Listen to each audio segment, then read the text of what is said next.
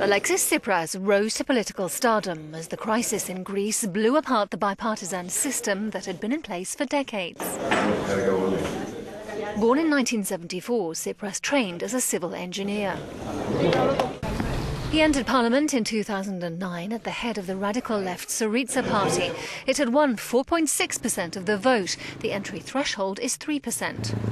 Tsipras positioned himself against the bailout conditions imposed externally on Greece. Tsipras assumed the political role of kingmaker after coming in second place in the elections of May 2012.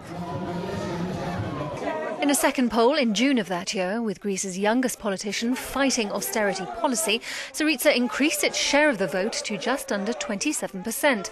Tsipras became the only politician to manage to give Greeks hope in the future.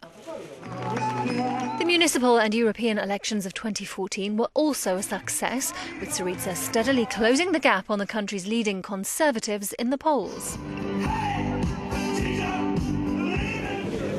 By this time, ordinary Greeks living under draconian austerity policies had lost 40% of their incomes. Unemployment stood officially at 27%, and the national debt stood at 177% of GDP. On coming to power in January, Syriza proposed a programme it said was non-negotiable. But Tsipras no longer said debt reimbursement must stop at once. He stopped calling for banks to be nationalised and privatisations to be reversed.